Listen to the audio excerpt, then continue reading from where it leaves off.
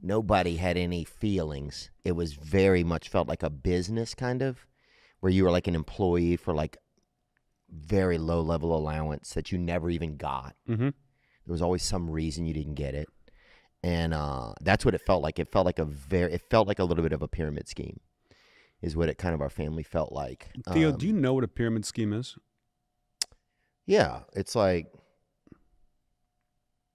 when you you say to somebody, do you want to get like a couple shares of, like a, what do you think it is? I think some of the top is like, you pay me, and then but for paying me, you get to come in, and then people below you are going to pay you, and the money's going to flow up. Oh yeah. So you get involved, and then you hope more people get involved. Yeah, it wasn't like that. Money coming up. It was not that. Yeah, it was more like kind of trickle down, maybe some type of Reaganomics or something. Mm-hmm.